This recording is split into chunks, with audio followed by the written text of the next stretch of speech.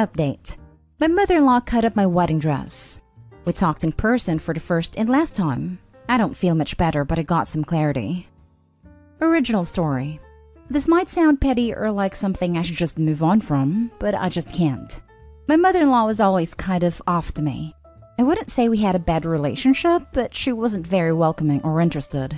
When I got engaged, she didn't seem happy for us. I didn't include her in wedding planning much because we weren't close. But mother-in-law's mom asked me to, so I included her in one thing and she didn't speak the whole time. I stored my dress at their house as father-in-law said it was okay. Then I got to call a couple of days before the wedding that she had cut the dress into 1,000,000 pieces. I literally felt like I was going to throw up. In my mind, no one could be that evil and the dress was fixable. So we went over there, and no, she legit cut it into 1,000,000 pieces. I really think if my husband didn't hold me back, I would have fought her. We still got married, but I had to wear a cheap replacement, and I couldn't stop crying the entire morning, so it was ruined for me. Mother-in-law said she did it because she didn't get a wedding, and because she never got her turn, and nothing was ever about her. She didn't seem to feel bad. She seemed kind of in shock she had done it, but no remorse. The day after she did it, she attempted to end herself and was brought to the hospital. She got 30 days inpatient, and I don't know details, but her dad was arrested because of something she said. Father-in-law was also taken in for questioning but released, and she filed for divorce the day she got out. Mother-in-law and I are pretty much no contact, but I occasionally see her at family events. She apologized once but didn't seem sorry, and when my husband said he didn't want to talk to her, she didn't seem to care. She no longer talks to my husband or her daughter, but like I said, we see her occasionally, and I've heard she was in intense therapy for about a year. Now she just got engaged and the ring is huge and gorgeous. The guy seems perfect, and I am just so overwhelmed by how much I hate her and how angry I am. People kept saying it wasn't her fault, that she was sick, but I'm at the point where I don't even care. Now for the top advice before reading the update. I'd stop going to events she's invited to and make it clear why. If she's this unhinged, it's not just you she's wronged. She just got engaged and the ring is huge and gorgeous. Guy seems perfect. I can 100% guarantee you that is not. The ring being huge and gorgeous just reinforces what I would have already suspected, that it's performative and a curated image. She's putting on a show. No one that awful could ever trap a nice person long enough to get married.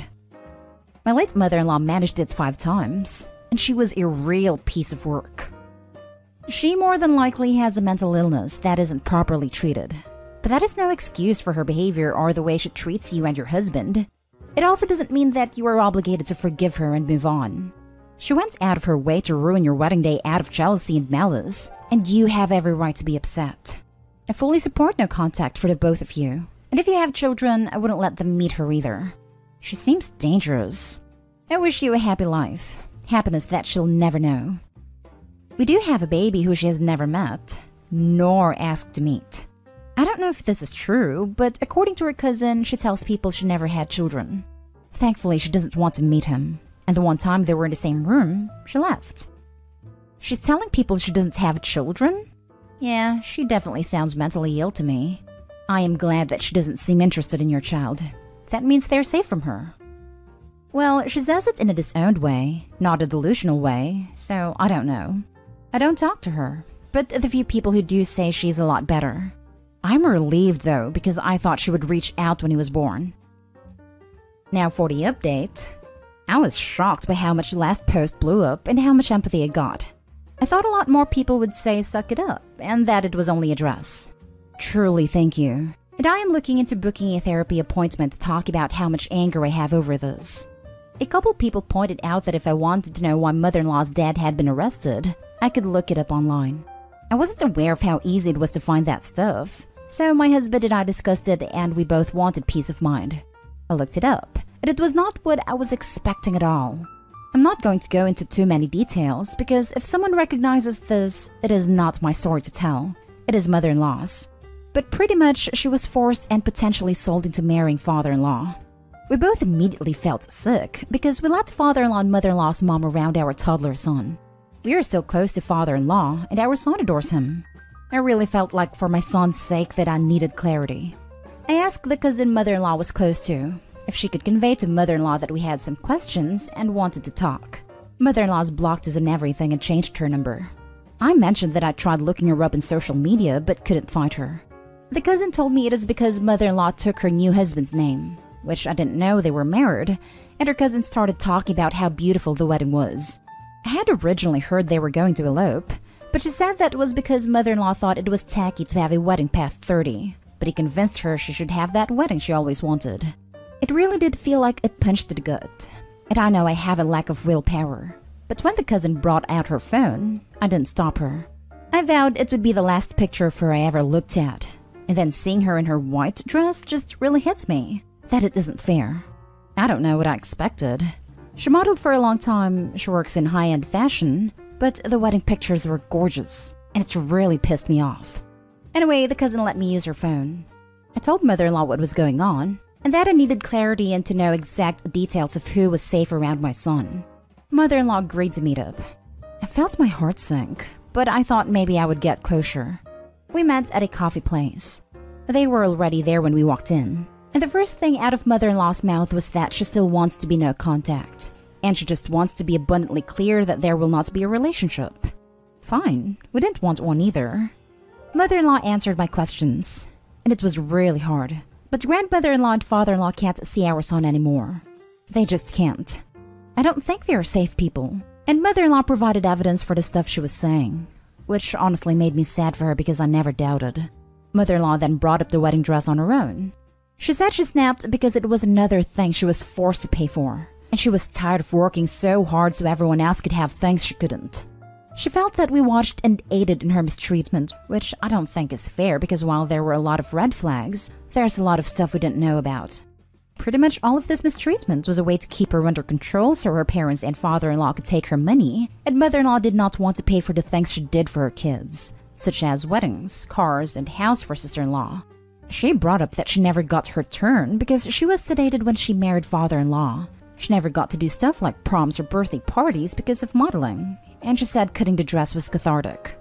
My husband pretty much told her to shut up because he knew it was upsetting me. Mother-in-law's husband pointed out that we pulled up in a car she bought and said we are both pieces of crap for still driving it. Mother-in-law was quiet for a while and just put her head down on him.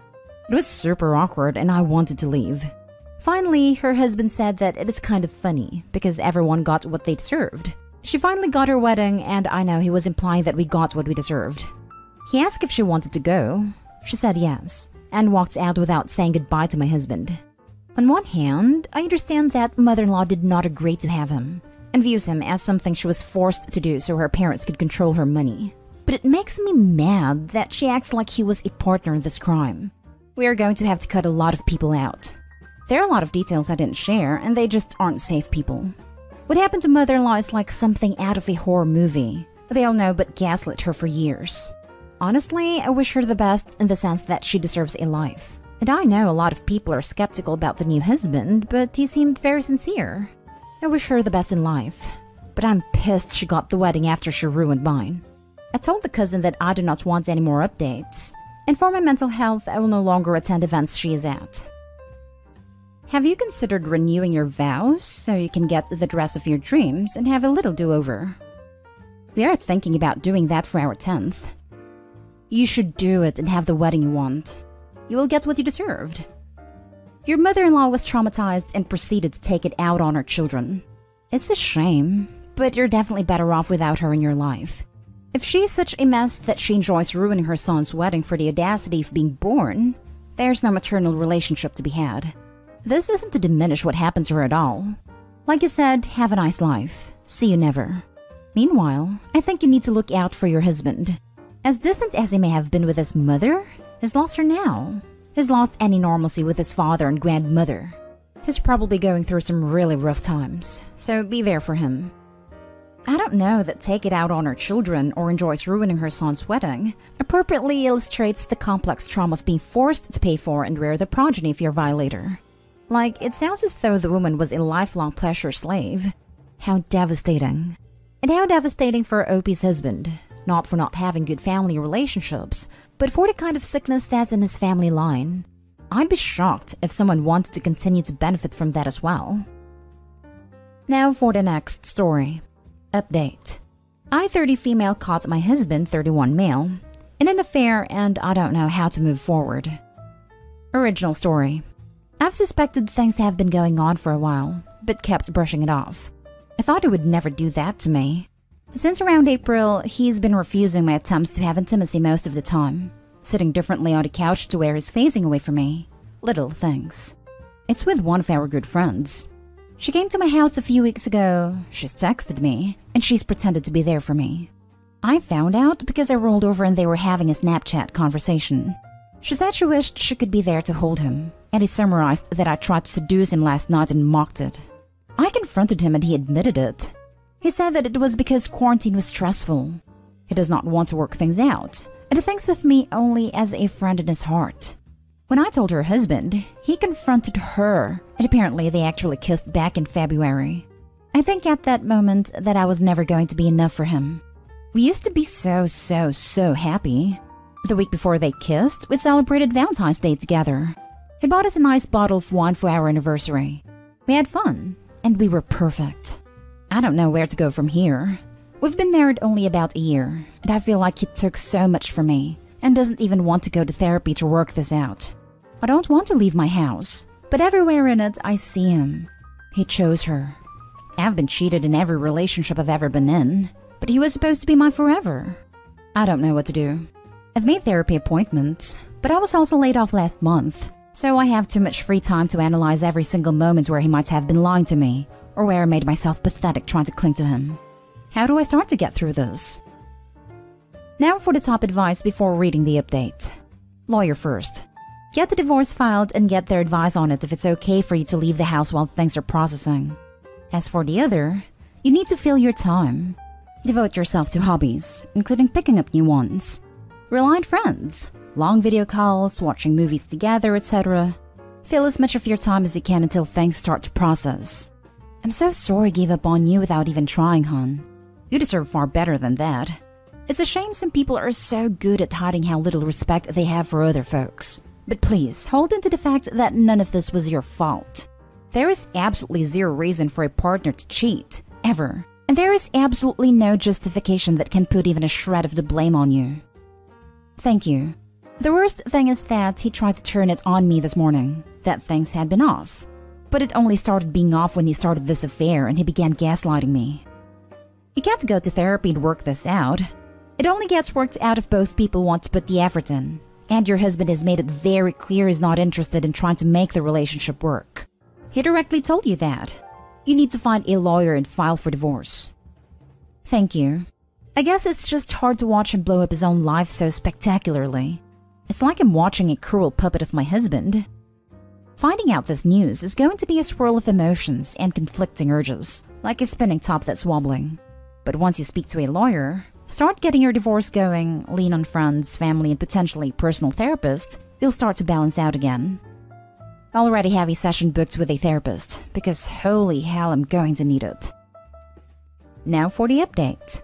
First of all, I just want to thank everyone here for the support I received following my first post back in August. At the time, I truly felt like my world was ending.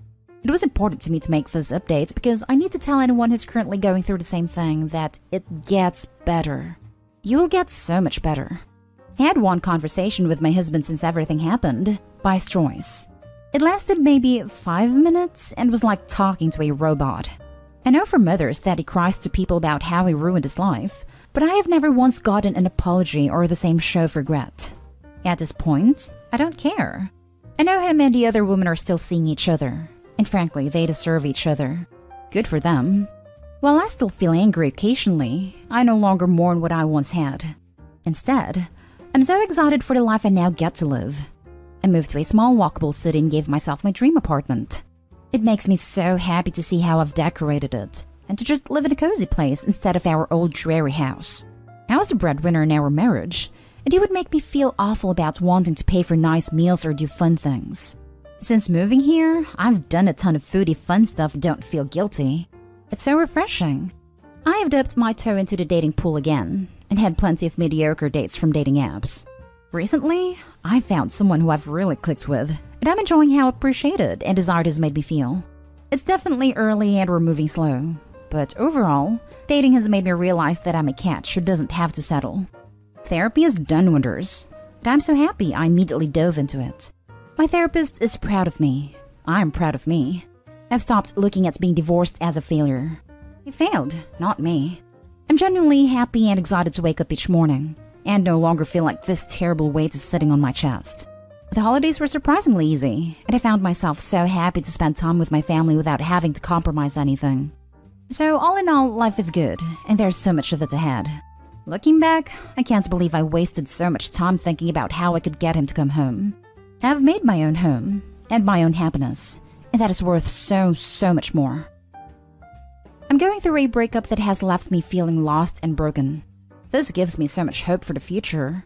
Tomorrow morning, my journey begins as I go talk to a therapist for the first time and begin the road to recovery. Thank you for being so strong and sharing your story so others may find their strength through you. You're amazing. So many people told me things would get better, but honestly, I didn't believe it until I started feeling it myself. Just keep putting that faith in yourself. And remember, you're so much stronger than you think. You've already done the biggest step, signing up for therapy. Yay! Congrats! There's nothing like living alone in your own perfect space, am I right? My bedroom is so damn feminine now, and I live for it. The first purchase I made when I divorced my husband of 8 years, marriage at 19, why, was perfect salmon pink sheets with white, navy and mustard yellow line drawn feathers on them. They were the biggest symbol of freedom to me. More than the judge's signature, more than even my own space. It was those sheets. 3+ years later, I still have them and use the pillowcases. And I plan on making something out of the sheets that will be useful but preserve the fabric. Perhaps a summer weight quilt. To be surrounded by femininity, but it makes you stronger. Beauty in action.